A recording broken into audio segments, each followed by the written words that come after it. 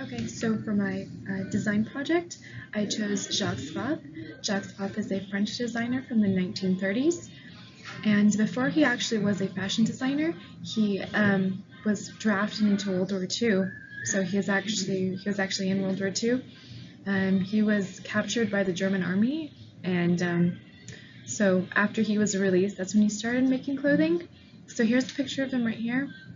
And then, so what he was really famous for was his feminine approach to clothing. He was all about ruffles, draping, and when it came to women's fashion, he wanted everything super tight, lots of cleavage. The tighter it is possible, the better. So you can see in these images right here how tight everything was. Lots of ruffles, very feminine. His approach he wanted women to be feminine. He wanted women to bring back the youthfulness they had once they were young.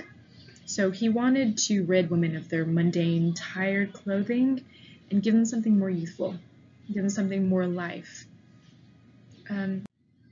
So that's what he was all about.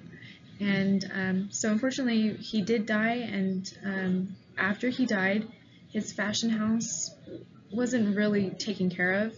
His wife took it over, but his wife really didn't understand nor have the same drive as he did to keep it going. So it did fade away and it did close, but currently he has a perfume line that still runs to this day, and that's the only living remnants of his fashion history, is this perfume line. You can buy perfume from him today, still to this day.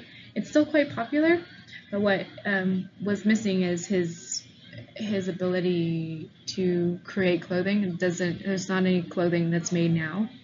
So he was a really iconic designer post-World War II. He was one of the top 3, and his haute couture was famous all around the world. He had an economical line made in America specifically for like the middle-class women who couldn't really afford his haute couture. So he was really an iconic designer, and that's about it.